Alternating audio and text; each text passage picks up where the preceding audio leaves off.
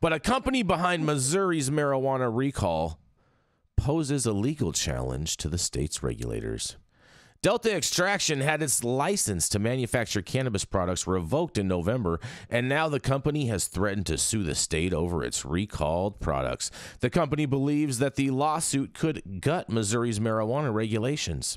The company, with 20 employees located at the end of a dusty road near Pacific, seems an unlikely candidate for upending Missouri regulatory framework. But behind the scenes, Delta is anything but an underdog. Missouri's State Senator Nick Schroyer said Delta hired the big guns to win its license back, including longtime Jefferson City attorneys Hartfield and Lowell Pearson. Delta was willing to admit it violated regulations, but wouldn't admit it imported a hemp-derived THC concentrate. Delta's extraction license was revoked for violating several rules, including failure to comply with seed-to-sale tracking requirements, and Delta bought hemp-derived THCA from Florida and heated it through a decarboxylation process to turn it into Delta-9 THC, the cannabinoid most commonly known for producing a high. The Missouri Department of Health argues that the Missouri Constitution requires all marijuana to be cultivated in Missouri, and that the Administrative Hearing Commission has no authority to prohibit companies from adding hemp-derived THC to marijuana products. A federal judge in Arkansas sided with hemp companies in September and granted a preliminary injunction on a state law aimed to regulate hemp-derived THC, and the judge said Arkansas could pick and choose which parts of the federal hemp program it wanted to follow. Schroyer said many marijuana businesses are suffering from the recall, and he believes that voters wanted a marijuana program where all products were homegrown in Missouri. Aside from the legal battle, the case sets up another conflict because Missouri's marijuana cultivators would suffer if hemp-derived THC concentrate became available for a fourth of the price of Missouri-grown marijuana THC concentrate. But it would be a big win for Missouri hemp farmers. The hemp industry now has people like the marijuana industry's top lobbyist Steve Tilley and attorneys Hartfield and Pearson and Alec Rosenbaum fighting for its interests because it believes their clients and the web of political ties runs deep.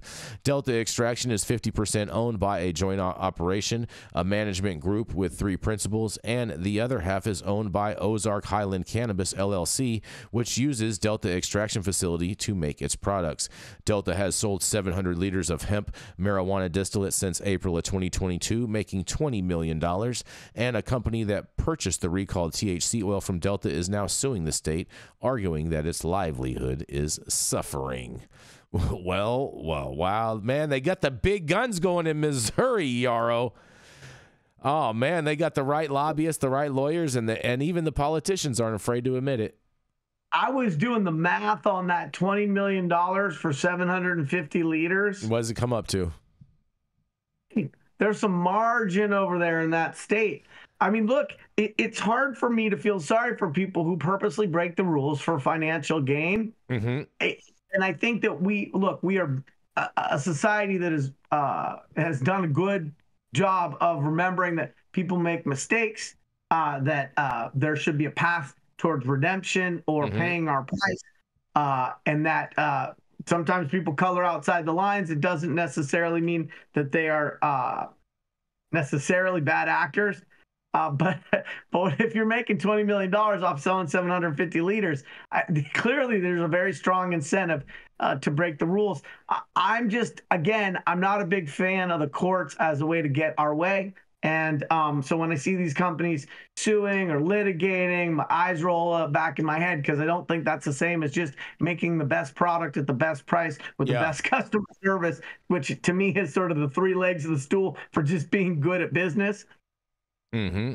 I'm with you, but what do you think about this? I mean, because it sounds like a hemp company owns part of Delta Extraction, and it also sounds to me like that they may be successful in getting hemp-derived concentrates to be able to use them in THC concentrates.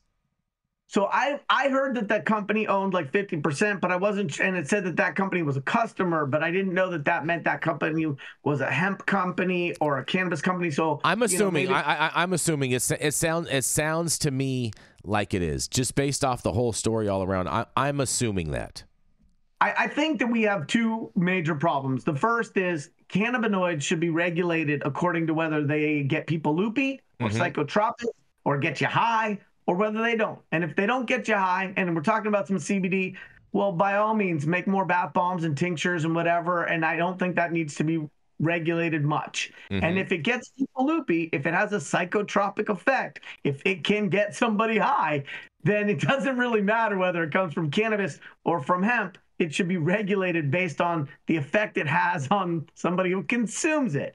And until we get to that place, we're going to have these problems with underregulated hemp, overregulated cannabis operators and businesses that have jumped through all of the regulatory hoops, that have put a ton of money into into standing up their businesses, and who are going to see lower cost cannabinoids from hemp as a threat, and aren't going to want to participate in the in the opportunities that come by navigating these heavily regulated state-specific programs. And so I understand that, and I get that hemp, to quote Joanna Cedar, is just cannabis without offense.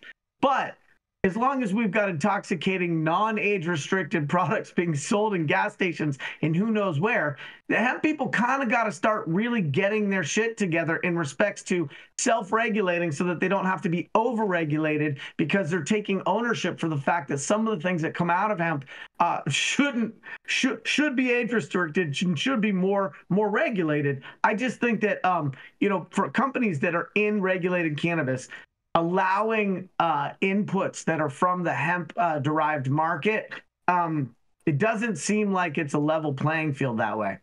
I don't think it. I agree with you. I don't think it is either. I do not think that bodes well going forward. But whatever. I got one more short little story for you.